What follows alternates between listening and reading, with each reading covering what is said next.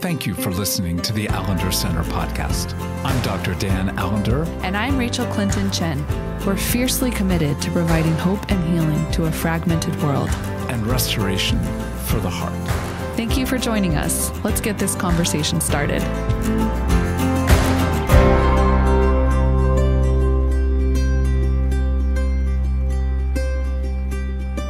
Well, Rachael, I really enjoyed being interviewed. That was actually fun. And I'm sorry. I'll just say I'm sorry for my little defensive beginning, talking about your driving, which is worthy of a lot more conversation, but not in that context. So all to say, to jump into what we're going to engage today is that question of how the intersection of healing and leading have been played out, not only in my work, but in the Allender Center. And at least to begin with, healing was not, it was not really the central part of my thinking, because my work was as a therapist in one realm and as a professor of counseling in another realm. And as crazy as this sounds, I just didn't see the linkage.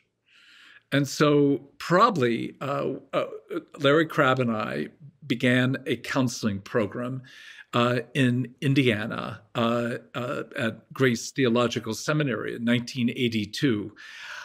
I came, or actually 1983, and I came to start my doctoral degree in 1982. So I had a year to teach. And during that year, it became incredibly clear with the students I was interacting with, they didn't have a clue about some of the factors as to how their lives had been shaped and actually was affecting their ability to work with others.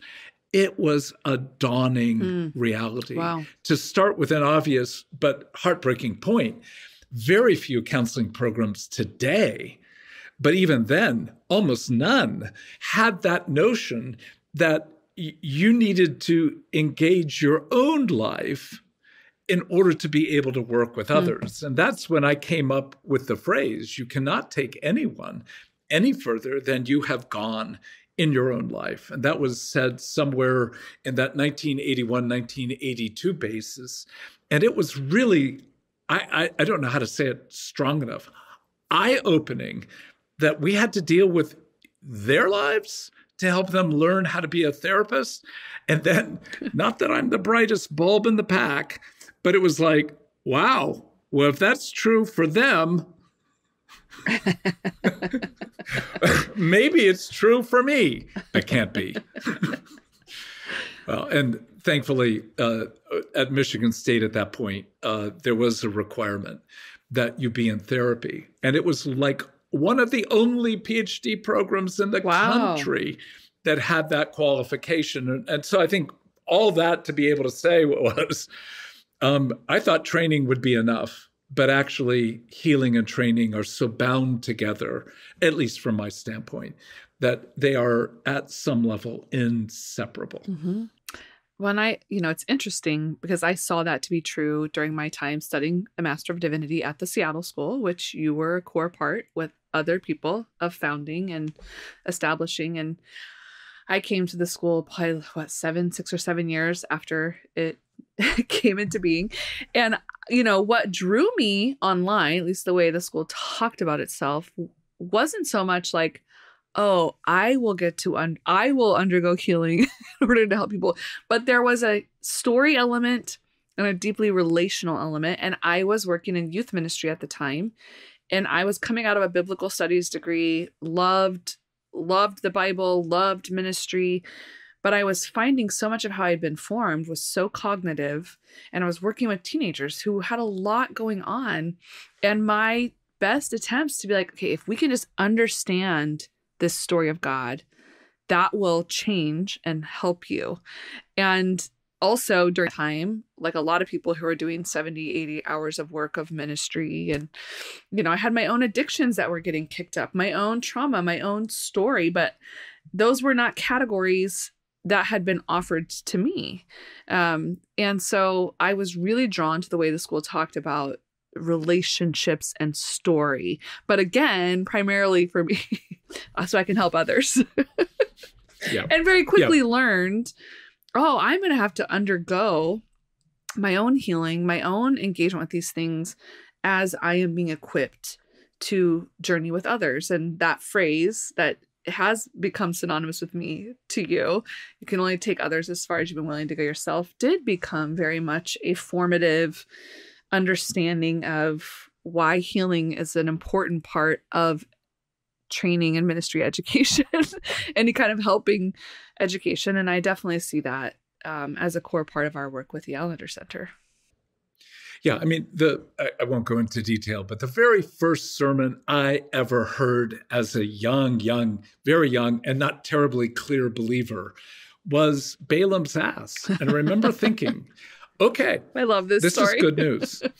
Well, I'm not going to go into it other than to say the good news was, oh my gosh, if God can use Balaam's ass, I'm okay. I've got some work to do. But what I never realized was I was so much more akin to, the prophets who struggled with God. Like Jeremiah was, when I read Jeremiah, I'm like, yeah, this is the question I have about God. And we talked the other day about Jonah. Like, yeah, Jonah makes perfect sense, other than he invited people to throw him over. That was a level of righteousness certainly not true in my life. So all that to say, there was no need for someone to communicate to me the concept of human depravity. Felt like I'd lived it long enough to know, it's true. The heart is broken beyond what seems to be repair. But I think in that slow process of being able to actually say, redemption to me boils down to, what do you believe about the resurrection? And I think the labor through some of the early work that I did was, why doesn't the resurrection seem very central to the work of Freud?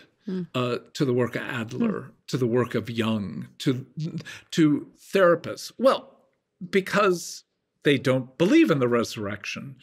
And I think that passage in 1 Corinthians 15 that we talked about a while back became almost one of those cornerstones for me. Like, if the resurrection's not true, we're all fools.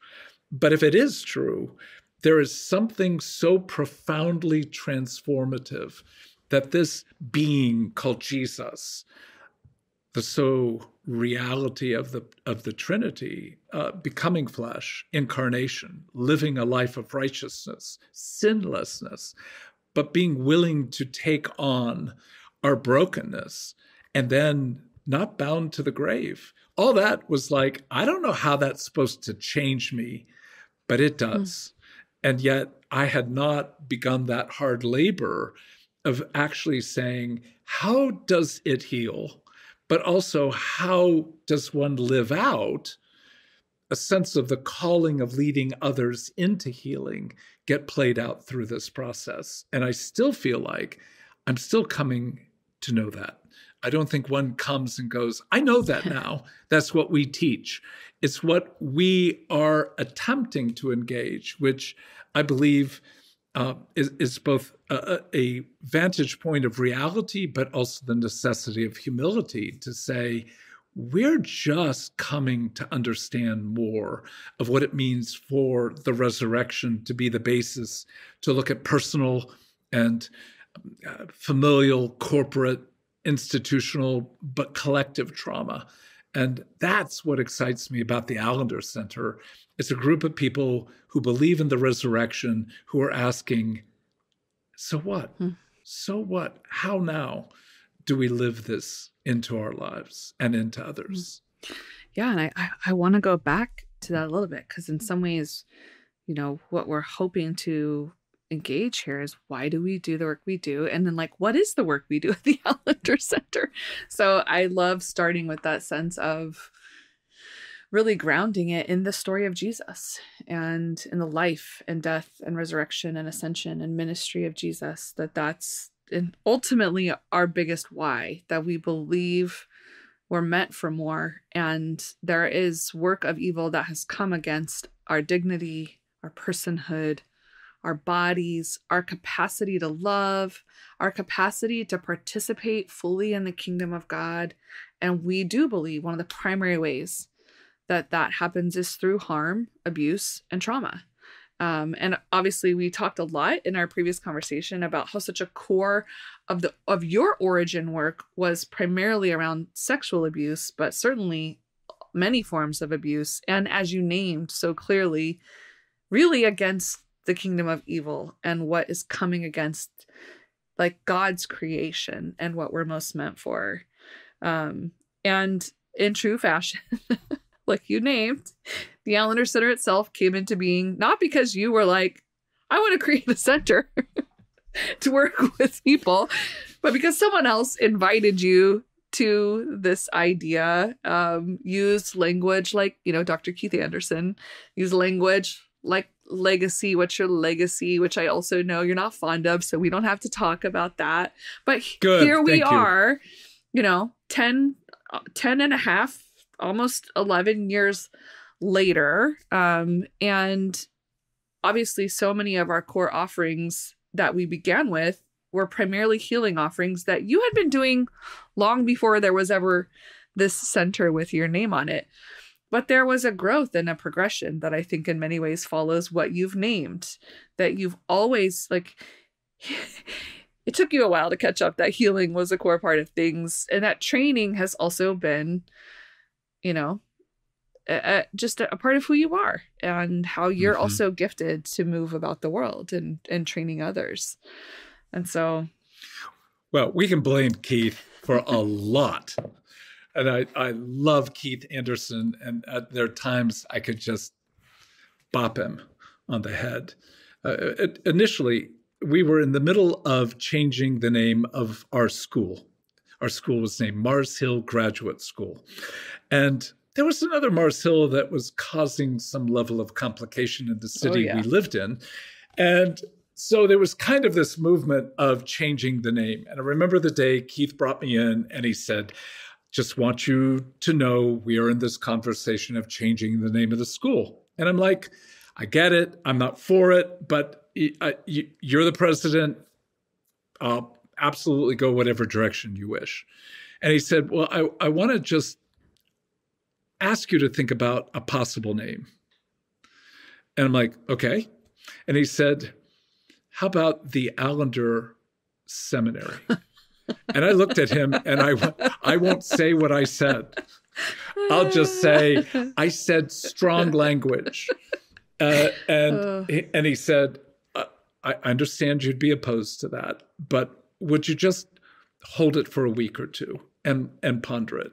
And it was one of those moments where I heard the Spirit say to me, don't fight him. And I'm like, internally, I'm going, oh yeah? I will die over this one. There will not be a seminary named after me. Good Lord. I couldn't even cash a check with my own name on it. So, but I heard the Spirit say, calm down and just trust me. So 2 weeks later, I came back in and he said, what are your thoughts? And then before I could speak, he said, let me tell you another idea. And this is when he said, I want to think about starting an institute that will hold some of your core theory, will be there hopefully after you depart this earth, blah, blah, blah. And I'm looking at him and I said, if I agree to that, is my name attached to a seminary off the table? And he said, yes. I'm like, I'm open now. I think the man set me up. It was one of the best poker moves. And he denies it to this day. But I believe in the depths of my being, he knew exactly what he was doing, enraging me so that I would settle for something that would still offend me, but far less than having a school named after me. And so literally from that moment, I'm in the middle of trying to go, well, what do we do? All right, if we get an institute, like what? And he said, pick 6 to 8 people, that you deeply trust, that you look at and say, I would love for them to not just carry my legacy, but evolve and develop some of the core theory and take it further. And there were a number, but let's just say you were one of those. Having had the privilege to work with you on the Sabbath book, it was so clear that you are a genuinely innovative, creative, passionate, righteous, and fun to fight with human being. And so you and 6 others were in that first iteration of let's just get together and engage the category of story. I don't think we had a clue of what was ahead. And certainly Kathy Lurzell, particularly in terms of developing the infrastructure, we would not be able to have evolved because we weren't planning on training until almost a year and a half in. Someone offered for us to come to St. Louis to do a training on behalf of a number of therapists there. And literally, I can remember like all of us sitting around going, what would we do if we had 3 or 4 weekends? Like, I don't think we have enough material to do one. Sounds familiar. Somewhat similar. Sounds familiar. Yes, it does. It does. Well, I think that's, the fascinating thing to me, and something you just named, I want to come back to and talk about story. But I do just want to name like how quickly more and more people came and more people trained and more people wanted to participate and more people wanted to be a part of building infrastructure. And, here we are today and we have a team that I think is over 40 plus people playing multiple roles. And I'm laughing even for myself because I was so ambivalent. Like, why do you want me? I'm like a pastoral. How many times I said, I'm not a therapist. I'm not a therapist. I'm not a therapist. And I think what I've loved is getting to see our audience just be people from so many different walks of life, so many different vocational places they're located, with a deep heart for the gospel, a deep heart for healing, a deep understanding that trauma and abuse are real and have impact, and they want to be equipped to help their families, to help themselves, to help their communities, to bring a trauma-informed lens to the work that they do. But here at the Allender Center, we do take trauma and abuse very seriously. We talked about that. We take the gospel very seriously, but we also take story very seriously. And I think that's a question I would want to hear more from you, Dan, even though I know this isn't an interview. But why story? Because there are a lot of different ways, and we partner with a lot of those ways to engage trauma and abuse. And especially the more we're learning about the impact of abuse and trauma on the body, there's a lot of companion frameworks to pursue healing from trauma and abuse. Why do we use story as a primary framework? Well, my first response to that is, look, theology is story about story. And in that sense, I personally think it is infinitely easier to train theologians to engage the human condition than it is to train therapists to think theologically. So that's why you were chosen, girl, because your mind and heart and being thinks the story of story.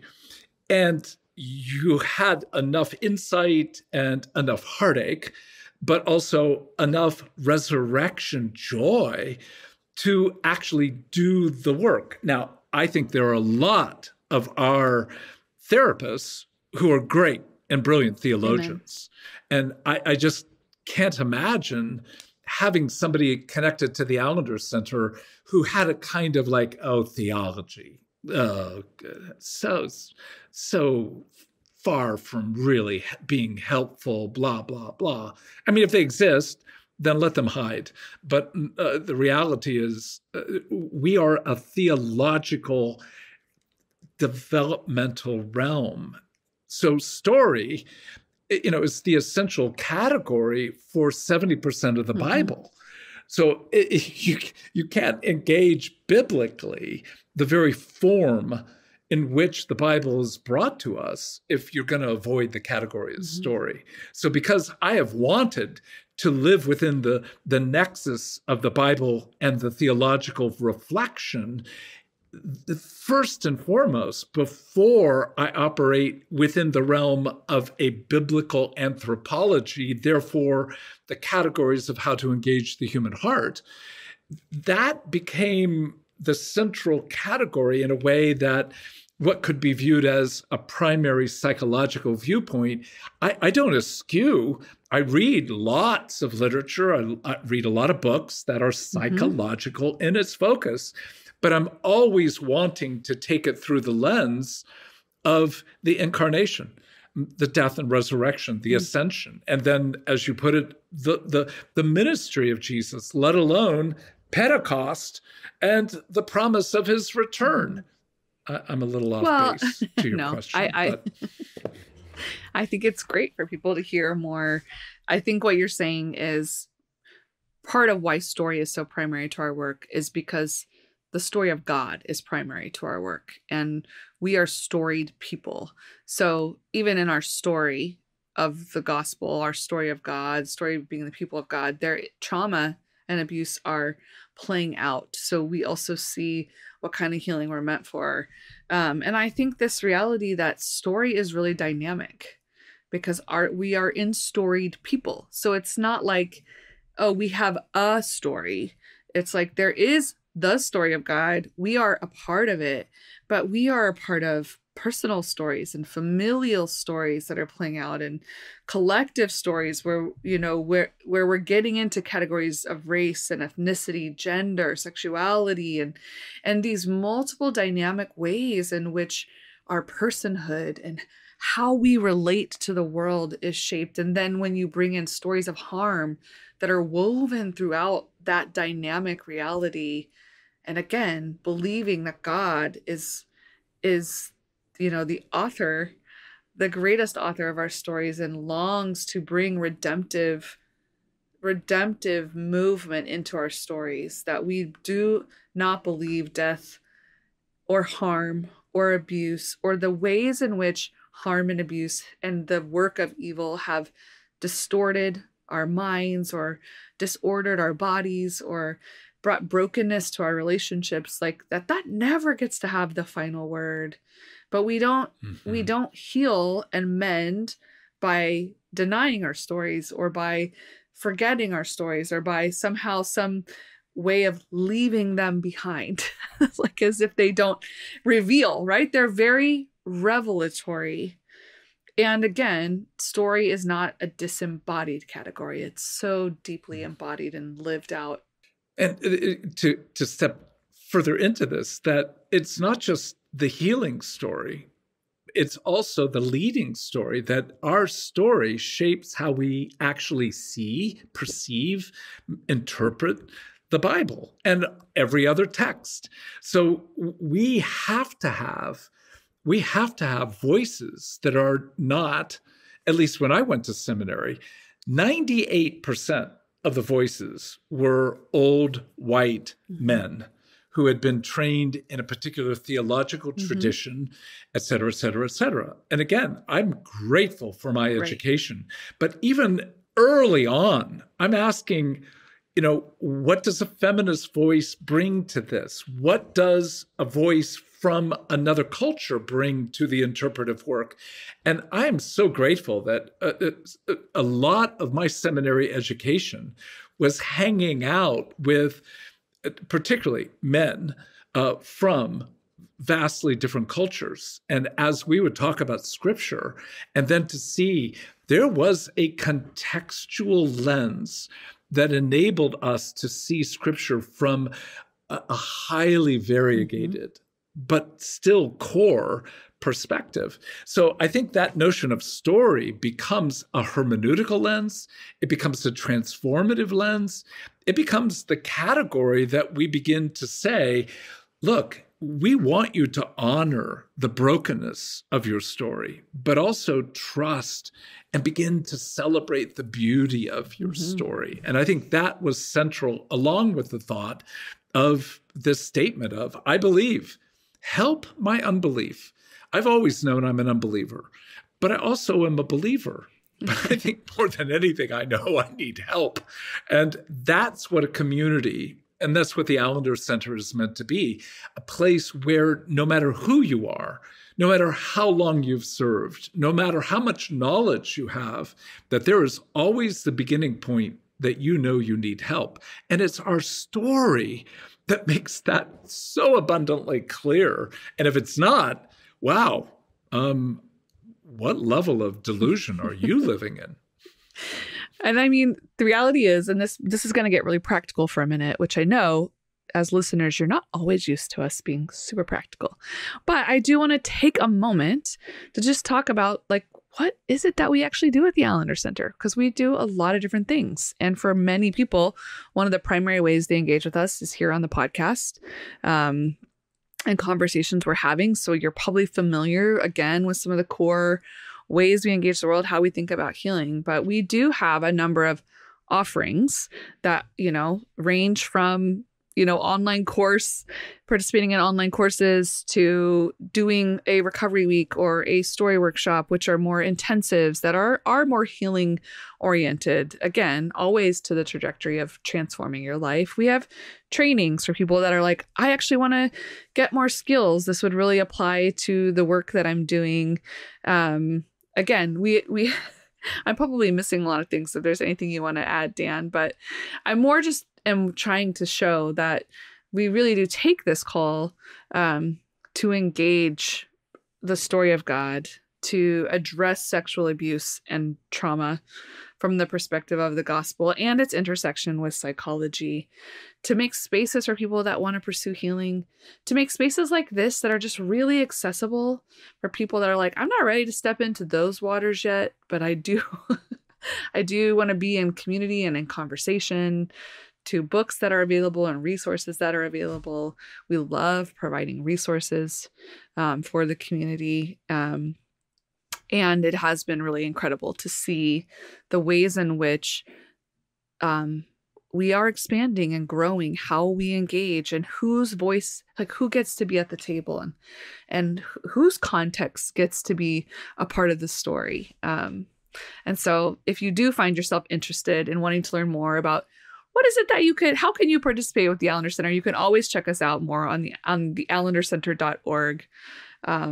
But ultimately, this intersection of healing and training and healing to lead is our primary hope, that people would come and play with us and participate with us, but that ultimately they'd also be taking what they get and what they have back to their communities, and that there would be that kind of gestational growth that just gets to pour out.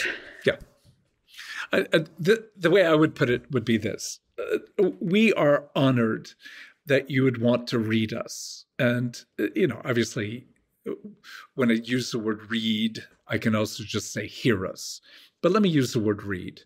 We're honored that you'd want to read us, be it books, be it articles, be it the podcast. And conferences are a form of taking in, reading the reality of what we're inviting. But what we're really wanting is to be able to have the privilege of reading you. And that's the opportunity to actually invite you to write or tell your story. And that can happen in a recovery week for sexual abuse. It can happen in a story workshop. It can happen in some of our marriage work. But the invitation is, until we get to read one another, the deepest transformation is in that privilege of being known and having your life read in a way that we say often, I can see your face in a way that I cannot see my own. So to be able to read your face, your story, and to invite you into a reflection, a kind of exposition of the implications of that story, is where the intrigue can actually grow to want to learn how to read other people's stories. And really, that's what training is how do we help you read other people's stories? But until you have something of the privilege of having your own story read, it will not be the same to be able to read other people's stories. So that's why the training is always the intersection of being read and reading others. And then the greatest work of all, which we hope to be doing through the whole process, is reading the story of God into each of our lives and into one another, learning how to translate the story of God into your own, and through your own, translating that story into the lives of others. So that's a pretty simple process. Glad to be read, would prefer to read you, but to read together in a way in which we learn to read others and invite them into the story of God, it's a good calling. Amen. The Allender Center podcast is produced by the Seattle School of Theology and Psychology. If you'd like more information about the Allender Center, you can look at theallendercenter.org.